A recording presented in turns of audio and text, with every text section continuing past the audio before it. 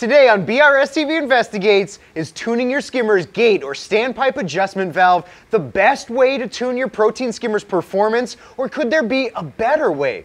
We're testing the effects of air adjustments instead to tweak wet versus dry performance, which might turn out to be one of the benefits of using a DC-powered skimmer.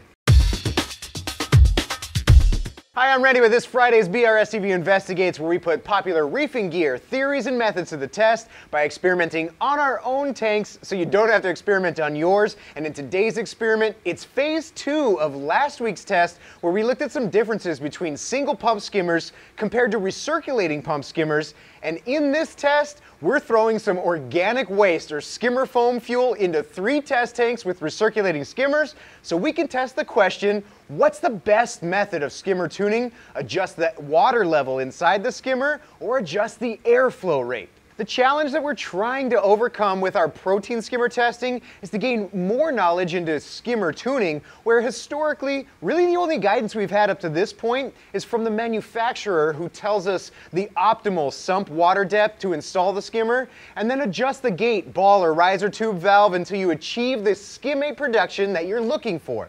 You know, people say that adjusting the valve produces a wetter or drier skimmate, but does it really?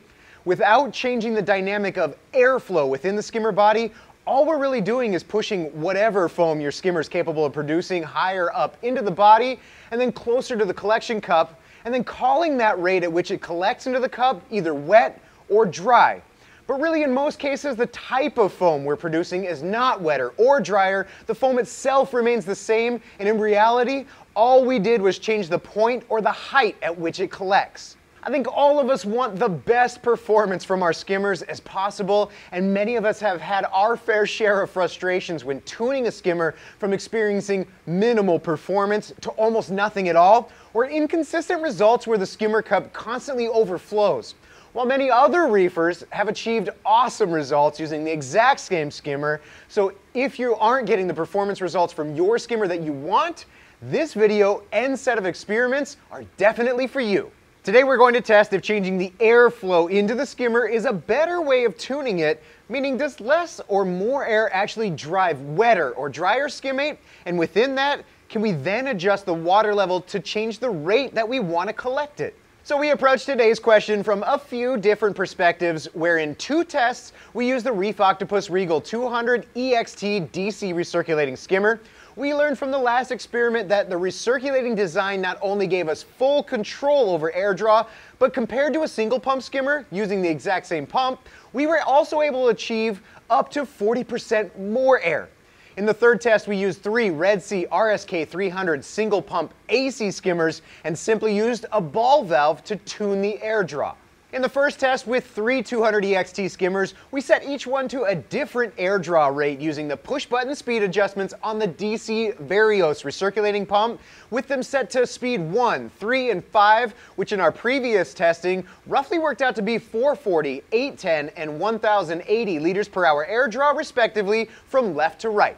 We then set each skimmer's water height level inside the body to similar heights across the board, and then began dosing 5 mils of organics every 10 minutes, and then monitored their performance without any further adjustments.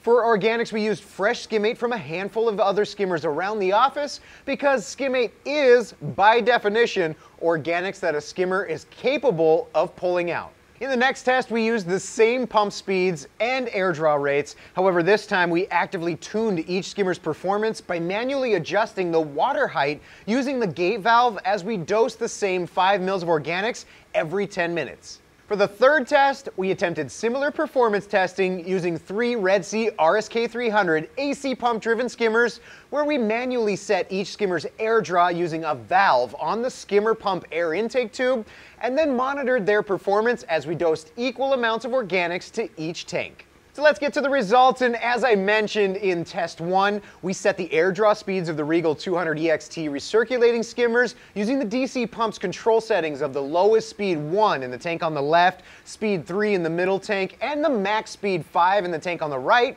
Adjusting the speed of a recirculating pump just like this is really the easy way to control the amount of air injected into the skimmer without affecting anything else. In tank 3, which was set to the max airflow pump speed, there was approximately 60% more air than the low air speed in tank 1, and because of that extra air, we can see wetter, bigger bubbles that pop rapidly.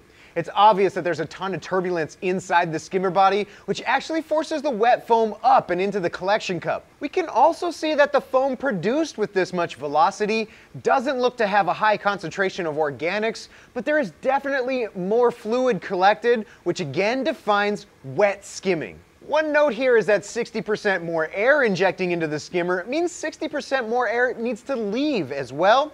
You can definitely see that here with bubbles rapidly rising through the neck at a high velocity, leaving the skimmer. The speed at which this is happening doesn't really leave time to develop a dry foam, and why more air is likely always going to produce a wet foam with a similar diameter neck. In tank 1, the lower air draw and velocity creates a very stable and super dry foam head where the bubbles are thick and visually brown with an obvious high organic content.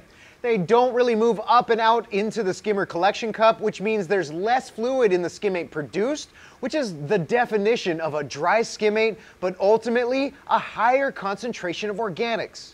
Again, you can see that a reduced amount of air injected into the skimmer means a reduced amount of air leaving the skimmer and a lower velocity of bubbles, which gives the foam head time to develop a drier and thicker skimmate. Looking at the middle skimmer set to the middle of the road number 3 power setting for the recirculating pump, it's already obvious how the change in the amount of air changes performance or the type of foam that the skimmer produces.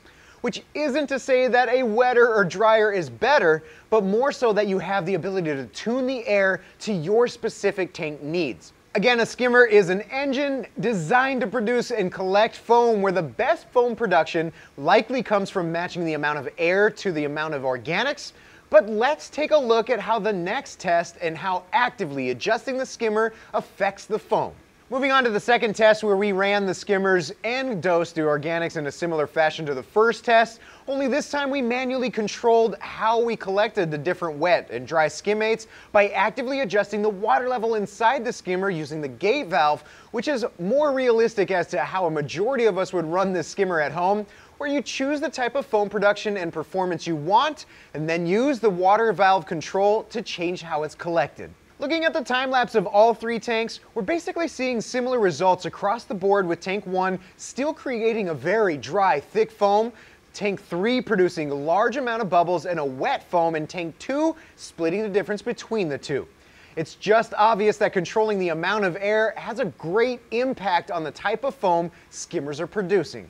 The largest takeaway for me from this second test is that now we can control how we collect the skimmate, whereby adjusting the water height inside the skimmer, we can push more of that dry skim foam from tank 1 into the cup rather than allow it to collect on the sides of the neck. Or in tank 3, we can lower the wet skim foam so that it collects less water, yet still produces less organically concentrated watery skimmate. For test 3, we tried similar air adjustments using a single pump AC skimmer included on these Red Sea RSK 300 skimmers, using a 3/8" Murloc ball valve and a 3/8" stem by barb adapter to control the amount of air coming into the body, with skimmer 1 set to 150 liters per hour, skimmer 2 set to 300 liters per hour, and skimmer 3 set to 600 liters per hour. Right away, we can see that restricting the airflow on these single pumps pulling double duty still worked well in the middle skimmer, set to 50% less airflow than skimmer 3 on the right.